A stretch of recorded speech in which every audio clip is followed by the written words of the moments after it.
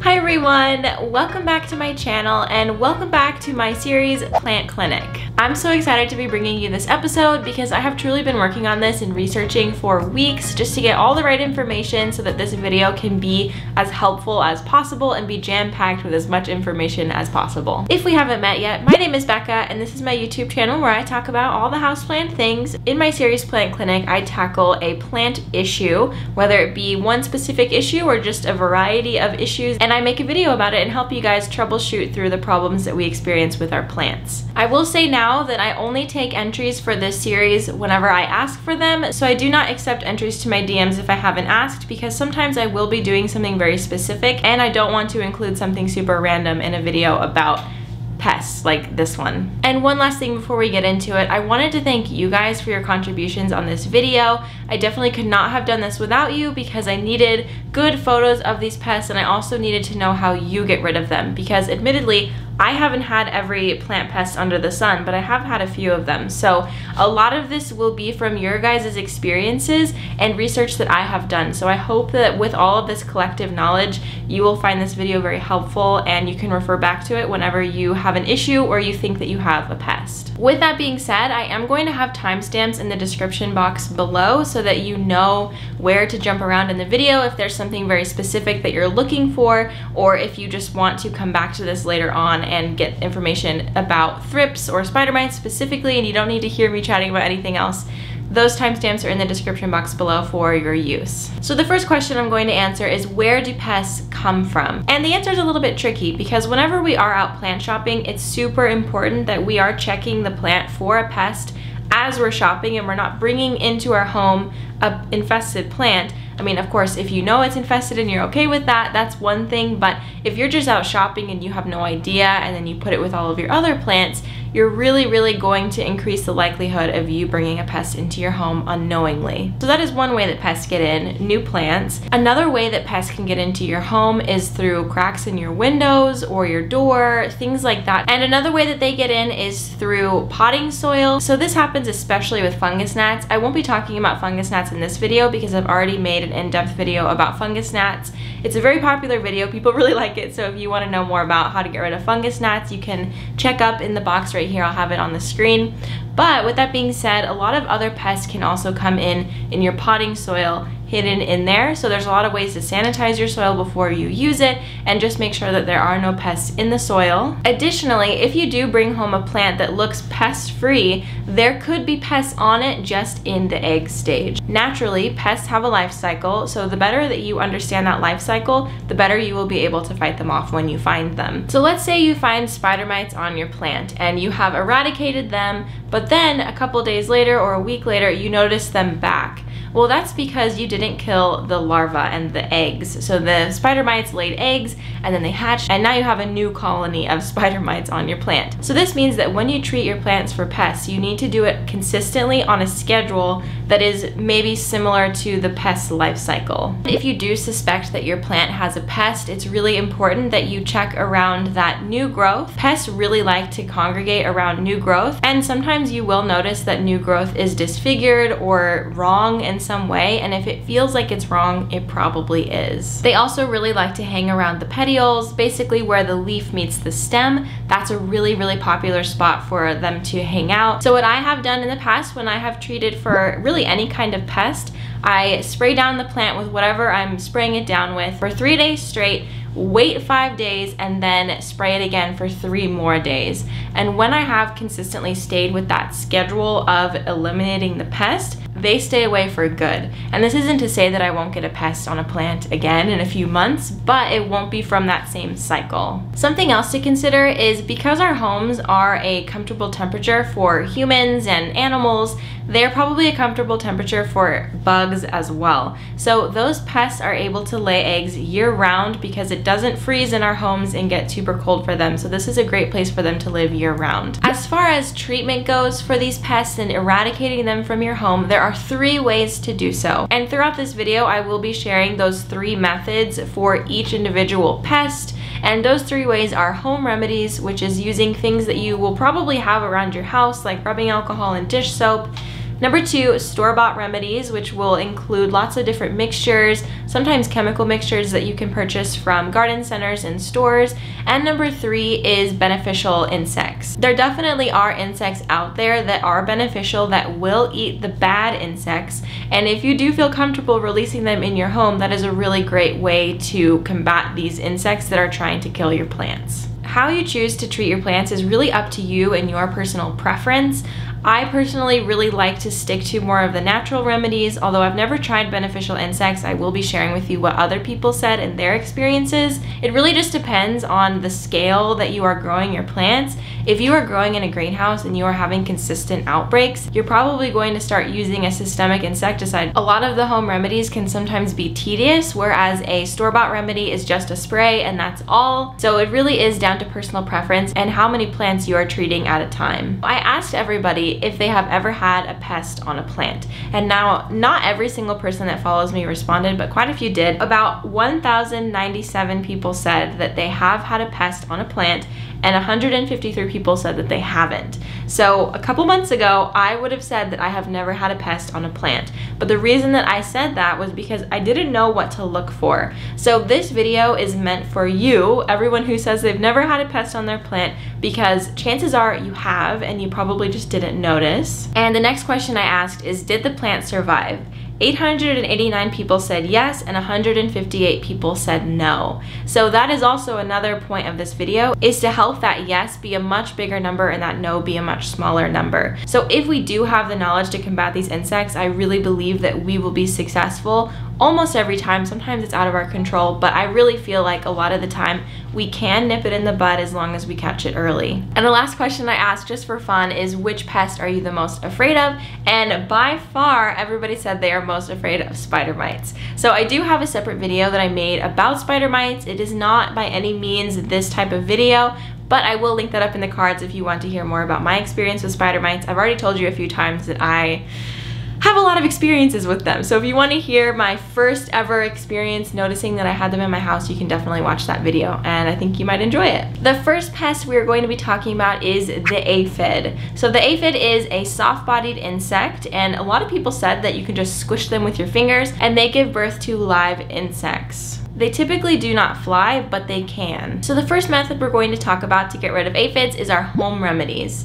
So a lot of people, surprisingly enough, just suggested power washing your plant and blasting it with water a few days in a row. Since the aphids are a little bit bigger, you can see them pretty well, and they also get knocked off the plant if you just power wash them off. So after you power wash the plant, you can make a mixture of dish soap and water and spray it all over the plant, maybe a few times after you power wash it, just to make sure there's no leftovers going on there. The dish soap will kill them. Another mixture that you can make is dish soap with rubbing alcohol and water, and another really great one is pouring hydrogen peroxide diluted with water into the soil. That will definitely kill anything that is living in the soil, which is something that I do for fungus gnats, and it is extremely effective. So it makes sense that it is also effective for other types of pests. But thankfully they are easier to see and they do congregate together, so that makes it a lot easier to see them as well. Now on to the store-bought methods for preventing and killing aphids. I'm just going to rattle off my list here. I have it written down here. So we have tea tree oil, soap and neem oil. So neem oil is one that you're going to hear a lot, and also tea tree oil is a really great natural remedy. I kind of want to put that in the home remedies, but I'm not sure if everybody keeps tea tree oil, but if you do, that's a really great insect repellent as well. Captain's Jack Dead Bug Brew. This is one that came up for just about every pest, and it's something that I'm very interested in purchasing myself. I have a different tried and true product that I use that I'll be talking about later on, but this Captain's Jack Dead Bug Brew is one that everybody said was their tried and true, so I definitely will be trying that one out. Another suggestion was using spinosad, which is a chemical mixture that is honestly really helpful for a lot of different kinds of pests, aphids included. Another really popular suggestion was diatomaceous earth, which is basically crushed up diatoms, which is a single cell algae. This product has also been recommended to me for fungus gnats a lot of times, so it definitely is really effective for a lot of people. And the last category for removal of aphids is predatorial or beneficial insects. Probably the most common and honestly naturally occurring insect for removing aphids is ladybugs or ladybug larvae or green lacewings. I've heard a lot of really great things about both of these. The next pest we're going to talk about is thrip. Thrip are probably one of the bugs that scare me the most, just because they seem to be really violent with our plants. I feel like the effects of thrip is so heavy and very obvious. When a plant has thrip, you can really easily tell that it has a bunch of different dots and almost like punctures all over the leaf, and sometimes it can even take on a bluish hue. The actual thrip insect itself is quite small, but it is a little bit more visible to the human eye than others. Oftentimes they look like wood shavings on top of the plant, so definitely if you see anything like that, it's not a good situation. We don't have as many home remedies for thrip, probably because this pest is very aggressive, and honestly, if I knew that a plant of mine had thrip, I would immediately go to chemical, just because I know how hard they are to get rid of. And I don't know, I guess for some people they're not as scary, but I think that I have had a plant with thrip before, and even just the thought of it having thrip made me throw it away, which I don't want to do in the future now that I have all this information, but it was really scary. So I'm going to read off some suggestions from you guys. The first one here is rotted nettle tea, and with that mixture you wash the leaves and also water in the soil. I have no idea what nettle tea is. I don't think that this is something that we drink where I live, but if you, I don't know. I should do more research about that one. But the next one is an alcohol and soap mixture. So rubbing alcohol and dish soap and water is a really great one for this one too. That's pretty much a very general pest management trick to always have on hand. We should always have those things on hand anyway, so it just makes it really easy to mix up a bottle of that and have it on hand so that you are always ready if you find something. And then the last home remedy, which is a little bit more of a preventative, is to make sure that that plant has a lot of humidity. Certain plants definitely do need humidity, and when they are in lower humidity situations, I don't know what it is, but it makes them so much more susceptible to pests. I think maybe they put out some sort of wavelength that they are in distress, and those really harmful pests sense it. If someone can explain this in the comments down below, that would be really helpful for us. But it does seem that those plants that are in distress will likely get the pest rather than someone who is in their optimal condition and the most healthy that they could possibly be. So if you do notice that you have thrips, some people suggested putting the plant like in a bag to make it a really humid environment, because thrip really don't like that, and neither do spider mites. For our store-bought mixtures, we have spinosad again, which is a chemical mixture for a lot of different kinds of pests. We have neem oil and bonide systemic. We have the Captain Jack's Dead Bug Brew. That's a mouthful. Captain Jack's Dead Bug Brew. And something that I found really interesting when I was researching online is thrip are attracted to the color blue, whereas, you know, other pests we have heard of like fungus gnats and things like that are attracted to the color yellow. That's why there are yellow sticky traps.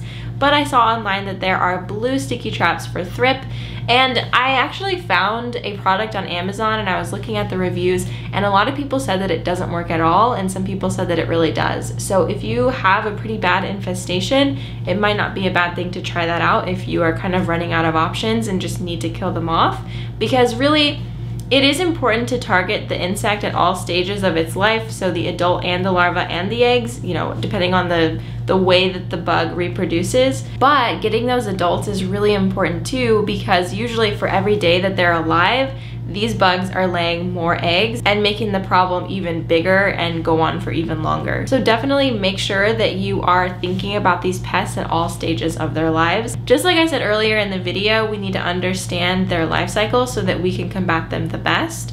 And I think for each individual pest, you have to take into consideration how they lay their eggs, if they even lay eggs, how long it takes for them to hatch, all of these things. Now, I'm not familiar with either of these two insects for the predatorial insect options for thrip, but the two suggestions that I saw were thrip predators and minute pirate bugs, or probably minute pirate bugs. Jeez. Again, I haven't heard of either of these two things. I would definitely suggest doing more research about it if you are interested in predatorial insects for thrips. The next pest we're going to talk about is scale. Scale is a pest that can go undercover for a long time and not really be noticed, just because they can oftentimes look like they are a part of the plant itself. The most common form of scale is the brown scale, which is really unfortunate because a lot of the stems on our plants are brown, so that's how they kind of blend in.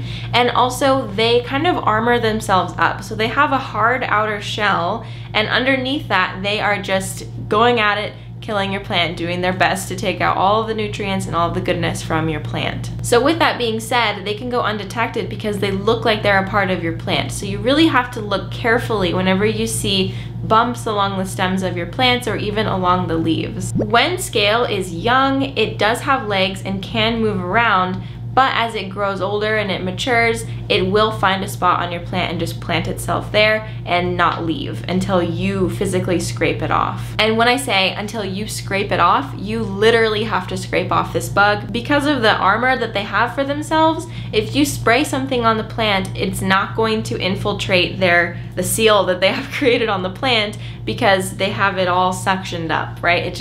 It's very strange. But when you think about it, like, that's very cool. If it was anything other than my plant, I'd be like, that's pretty cool that you guys can do that.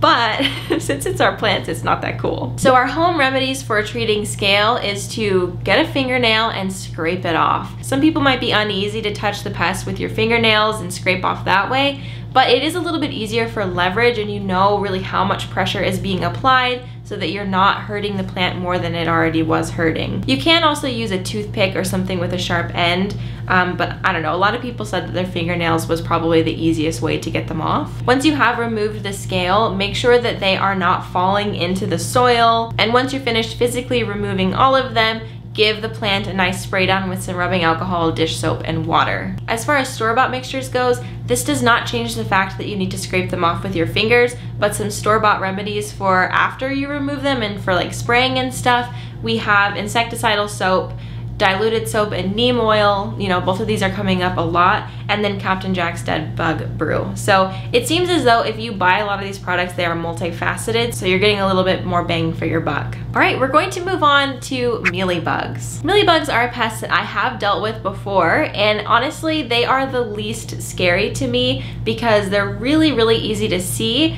and really, really easy to remove. So I have had them before on my Hoya compacta, which is a plant that you definitely don't want to have that on. But when I did find it, I found it because I was actually looking at a bloom, so I was looking really closely at the plant, and at that time it looked pretty mature. So I have no idea how long it was there or if there were others along with it, but I only found one single mealybug, and I have been checking the plant consistently ever since I found that, and I haven't found any more. Mealybugs are a small, very visible to the human eye, white fuzzy insect. They are soft bodied, so you can squish them or you can remove them just topically. You don't need to scrape them off. According to my research online, they do multiply really, really fast, and they lay eggs in what looks like little cotton mounds. It kind of just looks like cotton, and then the eggs are somewhere in there. So I have found that on a plant before, and I got rid of that pretty quickly as well. And even though they are really easy to see, they do tend to hide in little crevices of plants. So definitely make sure that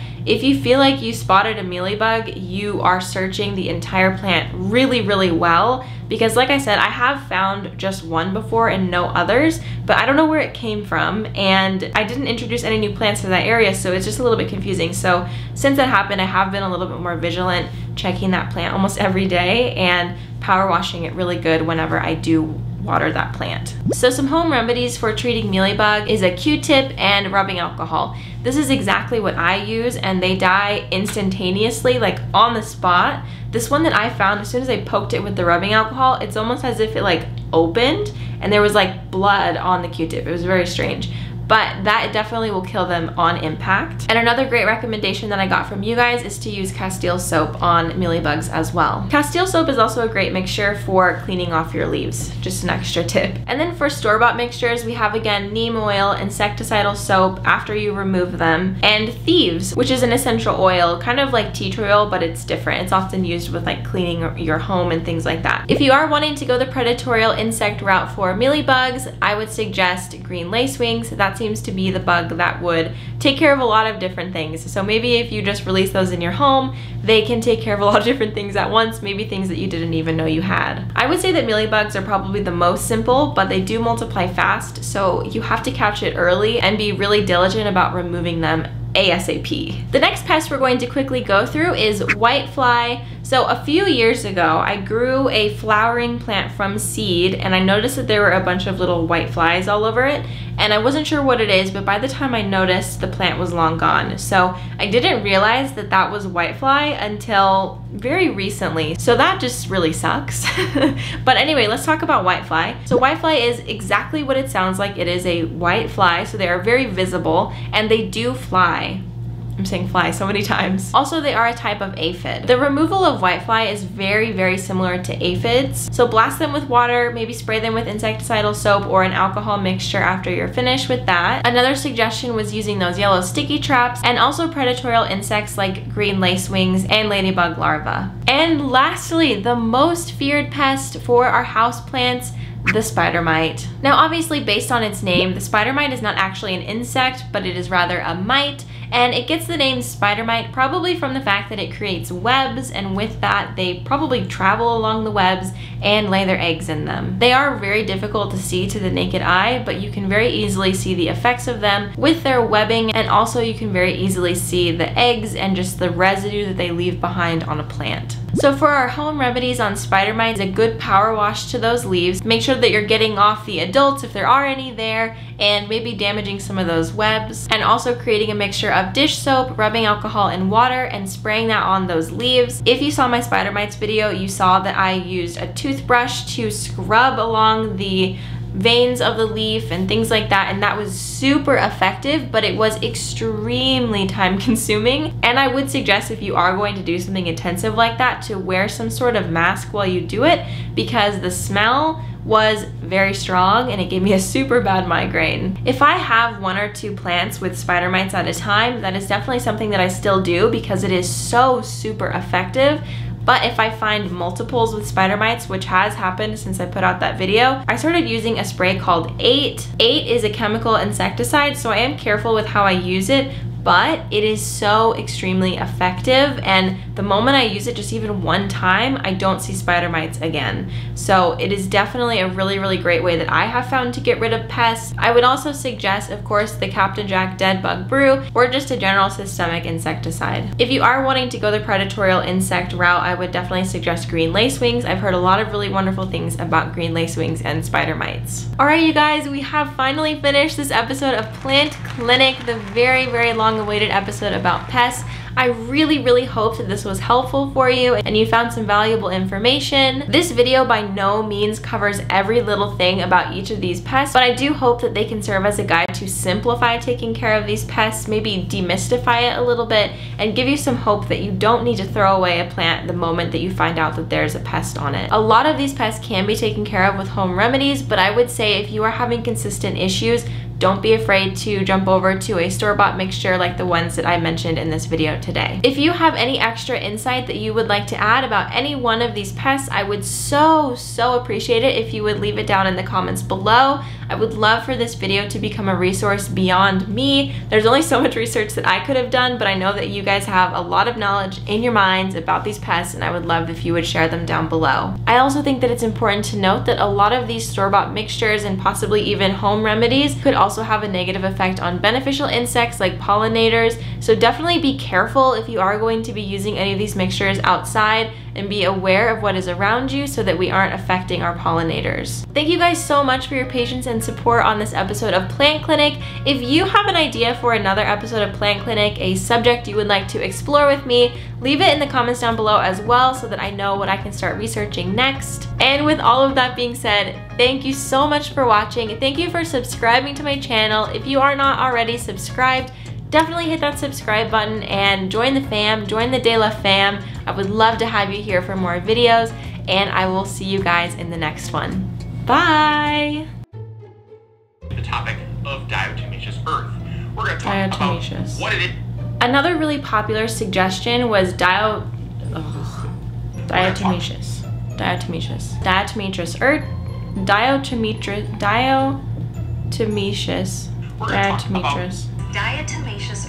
Diatomaceous. One of the most Diatomaceous.